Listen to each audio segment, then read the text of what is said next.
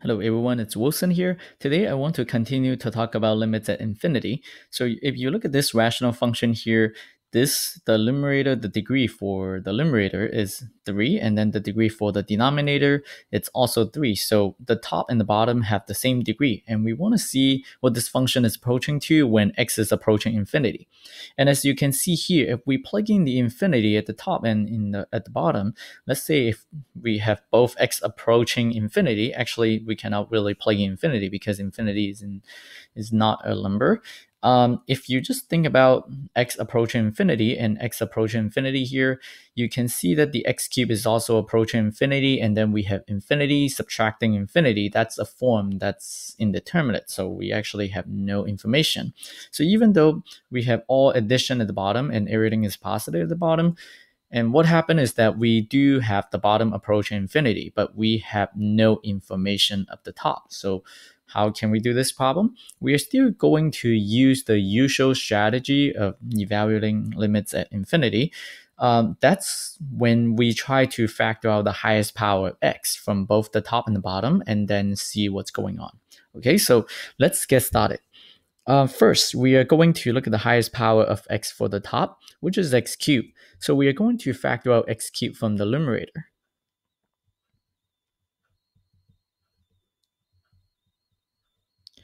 And so that we get x cubed right here.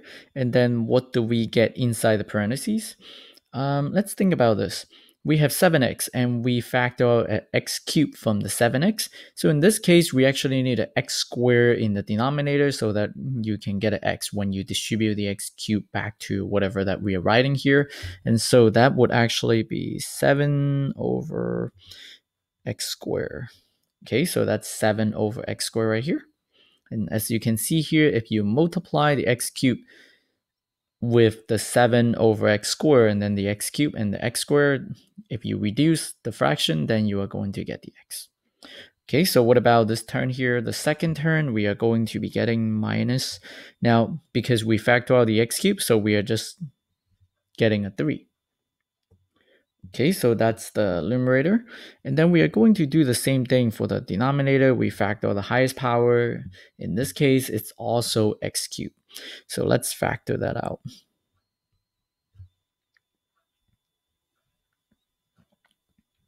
Okay, so if we factor out the x cubed, then we are going to be getting the 4, okay? As you can see, 4 times x cubed will give us back the 4x cubed, and then continue, plus, we factor the x cubed, so we are going to get 5 over x, and then continue to factor the x cubed. If we factor the x cubed from the 2, we are going to get a fraction with the x cubed at the bottom, so 2 over x cubed. So that's all that we have here. Okay, so now you can see that we have x cubed at the top and also x cubed at the bottom. We can cancel them out. Okay, so if we cancel them, then we are going to be just getting all this stuff. And we can actually start considering all these fractions right now, all these fractions here. Let's take a look. So if we look at this 7 over x squared right here, remember we still are having x approaching infinity. So let's do the work on the side. As x approaching infinity, then what happens? Let's look at that 7 over x squared.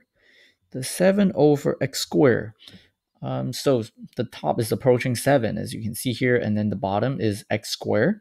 And x is approaching infinity, so x squared is also approaching infinity. We're actually having the form of 7 over infinity, so in that case, 7 over x squared is approaching 0. Okay, now the next one is the 5 over x, because the negative 3 is just the negative 3, and then the 4 is just the 4, right? So we don't need to worry about them. And then now we look at this 5 over x. This 5 over x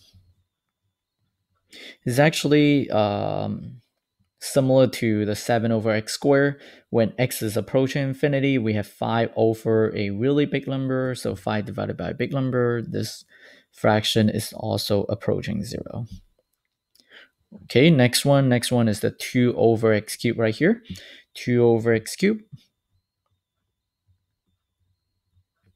Same situation here, that's also approaching 0.